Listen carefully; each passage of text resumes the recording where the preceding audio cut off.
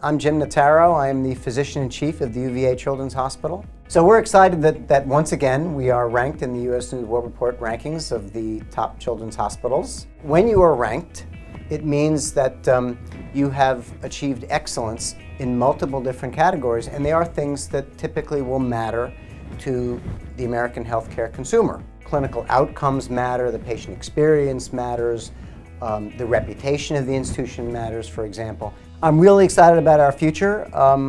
I see continued growth of a lot of exciting programs and extending our reach further and further throughout the region and throughout the Commonwealth of Virginia. In the future, families can expect their physicians to be more engaged in keeping the children well, keeping them out of the hospital, making sure that they receive appropriate anticipatory care.